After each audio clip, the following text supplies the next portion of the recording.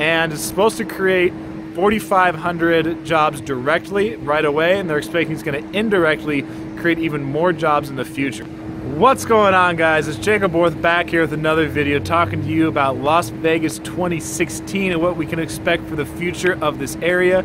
Gonna get into a new one that just happened recently here at the end of 2015 in just a second. But before I do, I gotta say thank you guys for checking out this video, checking out my channel. Thanks to all of you that have subscribed and comment. You guys are awesome. I love hearing what you guys have to say.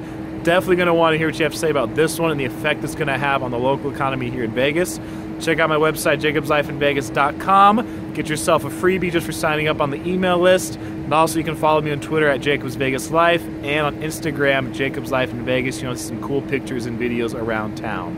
So getting into this one, this is about the Faraday plant that is coming here to North Las Vegas. This just happened really here in the last few weeks with Governor Sandoval signing the legislation, or signing the deal that the plant is going to be opening in North Las Vegas. It's going to be a $1 billion plant, $1 billion. It's going to be 3 million square feet, and it's going to be producing a new line of electric cars.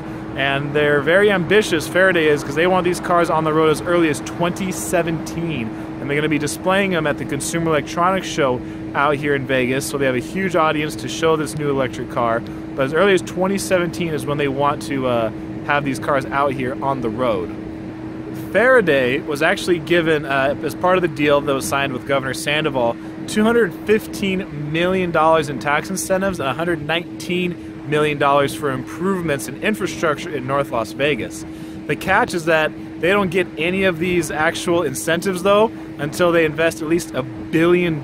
So they're going to have to put up quite a bit of money before they can even get those kind of incentives. They are going to be breaking ground here in the first quarter of 2016, and it's supposed to create 4,500 jobs directly right away, and they're expecting it's going to indirectly create even more jobs in the future. So tell me what you guys think. This is big news to come out here down to Southern Nevada. The impact it's going to have on the local economy is expected to be sizable. Tell me what you think about it. You think it's really going to help the local economy here, going to help with the jobs, going to help with the unemployment rate? I want to hear what you guys have to say. That's it for this video. I'm Jacob, and this is My Life in Vegas.